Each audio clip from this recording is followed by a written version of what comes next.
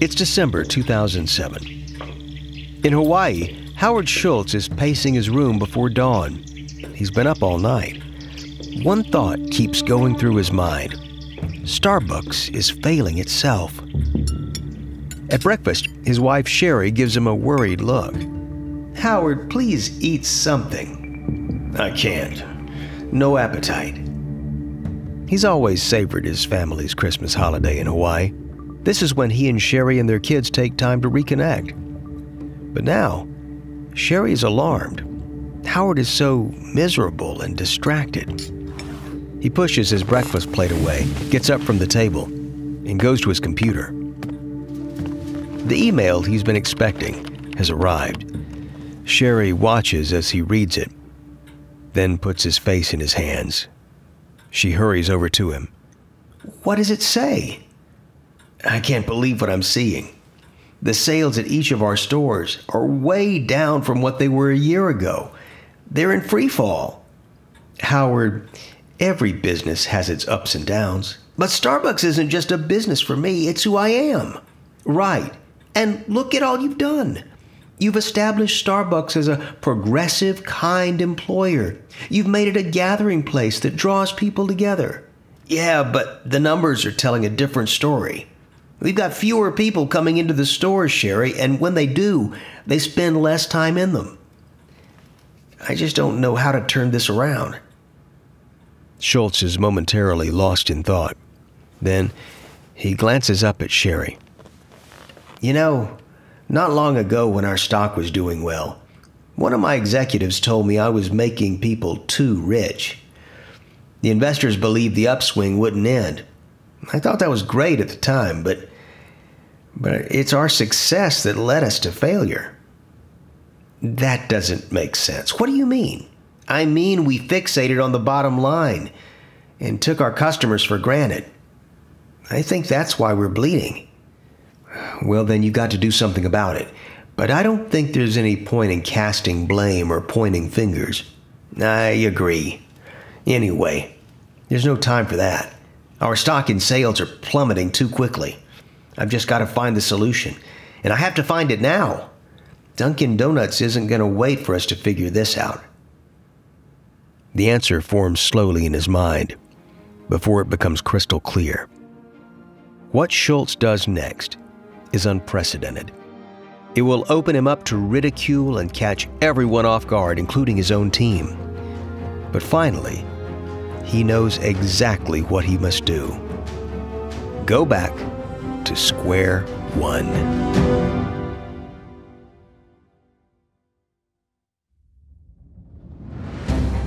From Wondery, I'm David Brown, and this is Business Wars.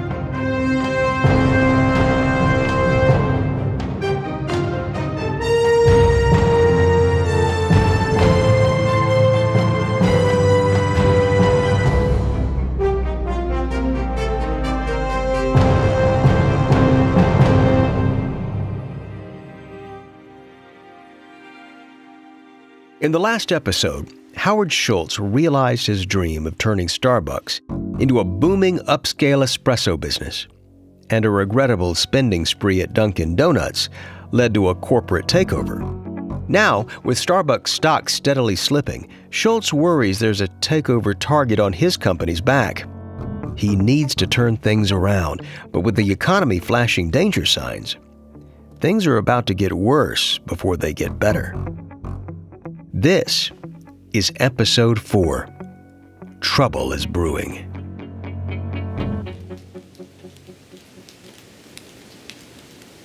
It's the first Sunday night of 2008.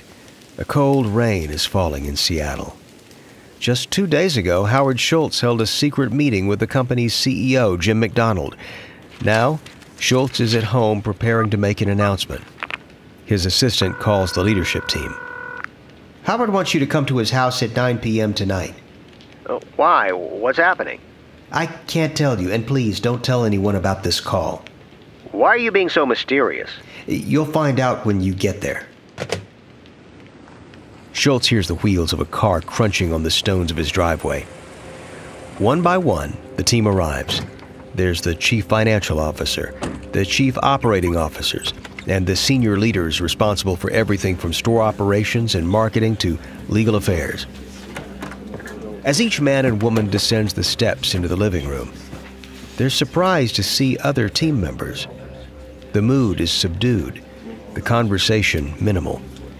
They sit on big armchairs and couches, trading wary glances.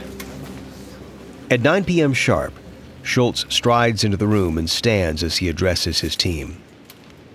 I'll get straight to the point. As of yesterday, the current CEO, Jim McDonald, has left the company. I'm coming back as CEO, effective tomorrow. Everyone is silent. Schultz is Starbucks' founder and chairman of the board. It's clear his reinstatement is not up for discussion. The next morning, on January 7, 2008, the public learns that Schultz is returning as CEO. Schultz drives along Seattle's hilly streets. After so much turmoil, he feels a need to connect with his Starbucks roots, to remember the feelings that brought him to the coffee business in the first place. So he's making a sentimental journey to the company's flagship store, half a block from its original location. He takes his personal key from his pocket and opens the door. The shop is dark. The gleaming espresso machine is still. The rich scent of coffee beans fills the air. He's struck by how quiet it is. As he runs his hand over the original wooden counter, he feels 3 decades of history beneath his fingertips. Behind this counter, he learned to make espresso as a young man. It brings back a rush of memories, particularly of the confidence he had back then, back in the days before he knew how much could go wrong for Starbucks. He's going to need some of that old confidence now to turn things around. He takes a last look around and leaves the darkened store. Hours later, back in his office, Schultz watches his top staff silently file into the conference room, defeat in their downcast eyes and slumped shoulders. It seems to him they're embarrassed they've let the company slide. Standing at the head of the conference table, he takes a deep breath. If there was ever a time to rally the troops, it's now. I just need one thing from you, and that is to fix the house, because the house is on fire. There's silence in the room. Everyone waits anxiously for Schultz to go on. Here's the problem. We've been playing by the wrong rules. We've been so focused on not disappointing investors that we've lost sight of who's really important, our customers. Around the table, the team's eyes are glued on Schultz. He takes a deep breath. But here's the thing. I am absolutely confident that we'll turn this company around. It's going to be hard, and I'm going to ask more of you than has ever been asked before. You need to ask yourself whether you believe in Starbucks, whether you have faith in it. Because if you don't, you can leave right now. No hard feelings. I'm not leaving, Howard. Neither am I. I'm in. Schultz finally sees a flicker of fire in their eyes. It's a start. That afternoon, Schultz is alone in his office. On his bookshelf, he keeps a small crystal ball. It's not doing him much good at the moment. And on a nearby table, there's a bottle of Mazagran, a failed Starbucks product from the 1990s, an ill-advised hybrid of coffee and soda. He keeps it there to remind himself that the company isn't invincible. Not that he needs much reminding of that now. He paces the room. His eye catches a front-page story in today's Wall Street Journal. The headline reads, "McDonald's takes on a weakened Starbucks." The fast food chain is adding baristas and coffee bars, making a play to poach his customers. But he knows it's Dunkin Donuts that poses the toughest challenge. They plan to more than double their U.S. stores to 15,000 in the next 10 years by pushing into the South and Southwest. Schultz can hardly believe that for all Starbucks' quality and sophistication, its fiercest competitor is the humble Dunkin Donuts. And that's for a very simple reason. Of all the coffee companies out there, Dunkin' Donuts is ranked number 1 in customer loyalty for the second year in a row. And Dunkin' isn't letting up. A week after his return as CEO is announced, Schultz calls his leadership team into his office. They're hoping for a sign or something that will tell them how to douse the house fire, but they're not prepared for what's coming. Schultz doesn't waste any time. The quality of our espresso is slipping. Our baristas need to make perfect espresso, and they don't. Some pour it too fast so it's weak. Others pour it too slow so it's bitter. We have to retrain them. How can you retrain 135,000 baristas? There's only one way. Give them a training course. It would require us to close all our stores for a few hours, but we do it towards the end of the day to minimize disruption. That's a big idea. No large retailer has done anything like it, and for good reason. Closing stores, even for 3 or 4 hours, means losing several $1 million in sales.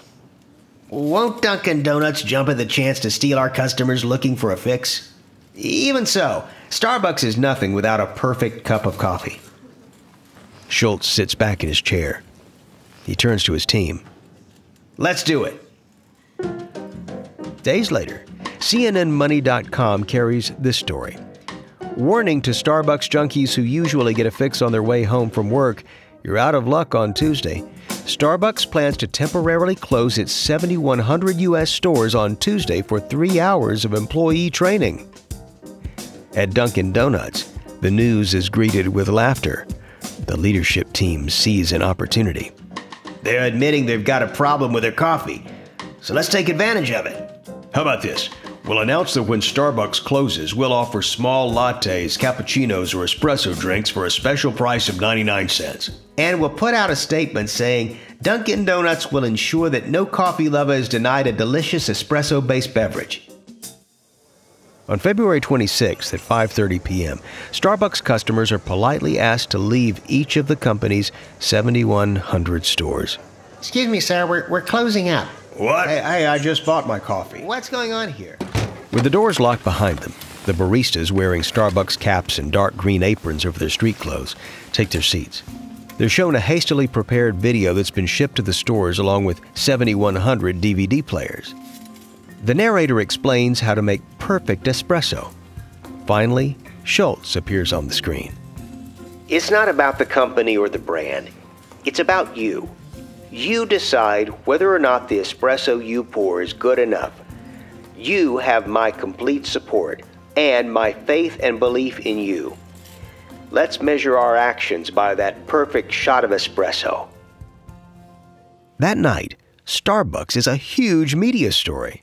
One New York City newspaper runs the headline, Starbucks shutdown is a grande pain for New Yorkers. The coffee wars continue to brew. Starbucks closing its stores for 3 hours later today to retrain its employees. Dunkin' Donuts responding by offering their specialty coffees for 99 cents during that time. At home, Schultz flips on Stephen Colbert's mock news report about his 3 miserable hours without a caffeinated drink. It ends with Colbert dousing himself in the shower with coffee, foam, and cinnamon. For the first time in months, Schultz goes to sleep laughing. But it's not so funny when he learns that closing the stores has cost Starbucks $6 million. Schultz has a message for his top brass. We paid a price for the closures, but if that means we're serving great coffee again, the losses are 100% worth it. Yet, Starbucks' troubles are far from over. In April, they cut expenses by $150 million, but there's more pain to come. Arthur Rubenfeld, the senior vice president for store development, delivers the bad news to Schultz. I hate to say this, but we're oversaturated. We've got more stores than we can support in this economy. So I believe we need to close 200 stores. What? Why? We've already canceled the opening of 348 stores. We're not meeting the 2-to-1 ratio. That ratio is key to Starbucks' business model. During its first year, a new store needs to bring in $2 for every $1 invested to cover the design and lease expenses. But in the midst of a recession, expensive coffee is seen as a luxury. People just aren't buying it the way they once did. Schultz takes a deep breath. He slumps in his chair. This is even worse than canceling those store openings. That was a necessary correction. This feels like a defeat. But by July, it's clear that even more stores need to be closed. The final number is huge, 600. That's 8% of Starbucks' retail portfolio. When the company also announces they'll be opening 200 new stores the following year, the media has a field day. What this is an admission of a mistake. Basically what they're saying is, you know what, we opened up too many stores in too many places that we shouldn't have, so we've got to retrace our steps now, shut all those suckers down before we can open up some new ones. And once again, Stephen Colbert takes his shot at the coffee giant. Damn you, mom and pop coffee stores, for forcing Starbucks out of business. Now that I'm not spending $4 a cup, what am I supposed to do with that extra money? Buy a Joni Mitchell CD? Oh, wait, I can't. All the Starbucks are closing.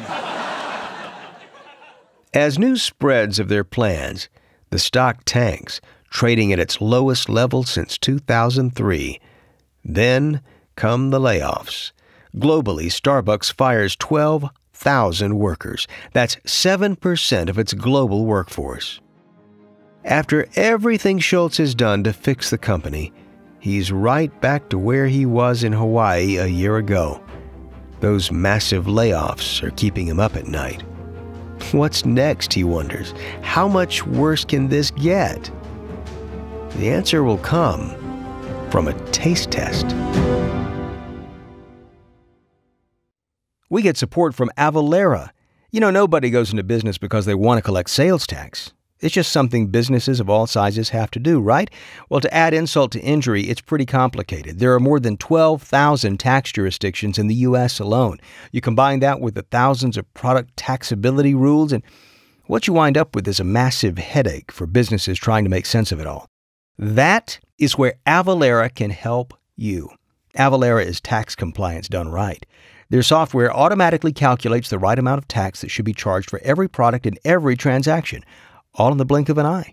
Plus, Avalara files all of the sales tax returns wherever and whenever they're due and manages the piles of documentation digitally.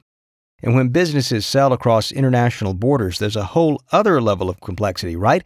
But once again, Avalara experts in offices in 15 countries around the world are ready to help businesses navigate compliance challenges as they grow and reach new regions. Look, it's time to get Avalara. You can find out more at avalara.com/BW. That's avalara.com/BW.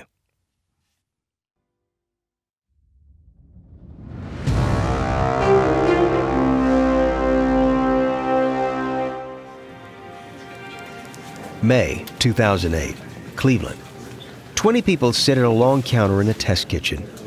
They range in age from late teens to mid-60s. They trade quizzical glances, unsure what to expect.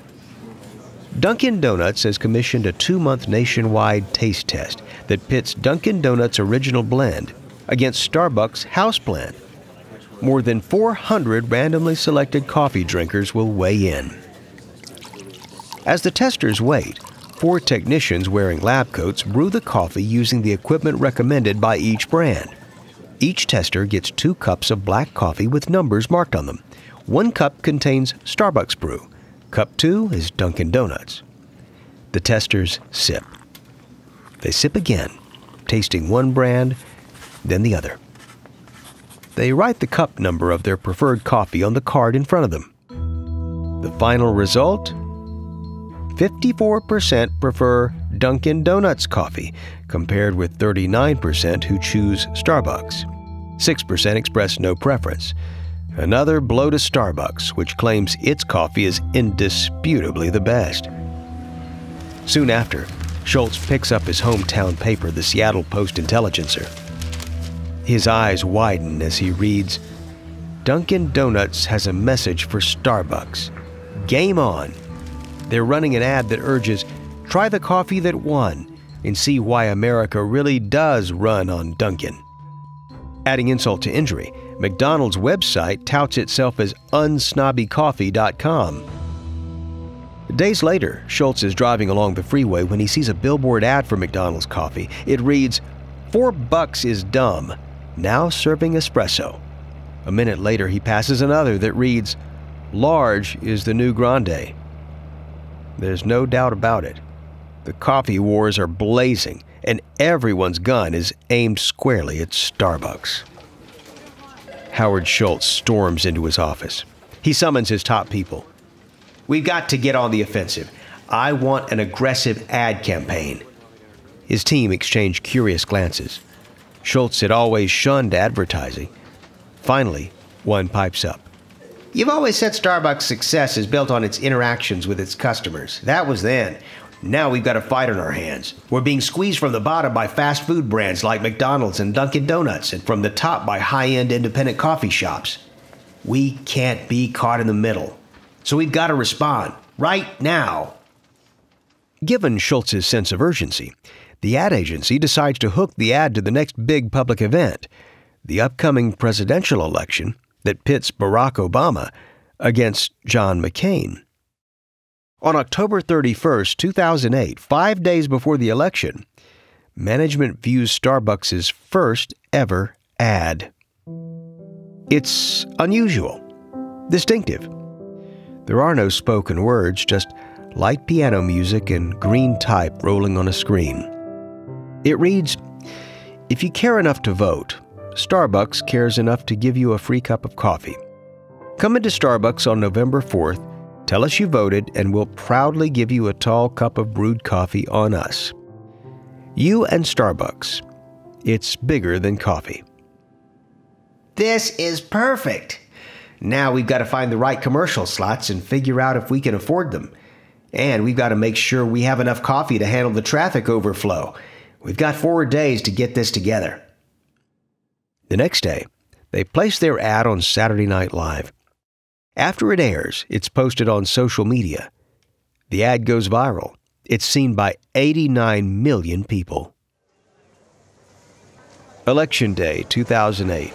Schultz votes in the morning, then hurries to a nearby Starbucks. The store is bustling. There are students wearing jeans and parkas, business people in stylish suits, young men and women in running clothes stopping off for a free cup of Java on their way to the gym. The air is electric. People are chatting, high-fiving, checking their phones for news. They all have a small oval sticker on their clothes that reads, I voted. Schultz calls his wife. I wish you could see this. It's about more than the free coffee. Starbucks is a gathering place again. We're exactly what we set out to be. But his high is short-lived. Days after the election, Starbucks is accused of violating election laws by offering something of value in exchange for voting. To avoid legal tussles, the company extends the offer of free tall coffee to anyone who requests it. But there's something else going on. By the end of 2008, the economy is crumbling, and it doesn't play favorites. Both Starbucks and Dunkin' Donuts are taking it on the chin. Hard-pressed Americans have taken matters into their own hands. They're making coffee at home. In our next episode, Dunkin' Donuts gets a tough new sheriff who insists on pushback, and Howard Schultz has an instant revelation.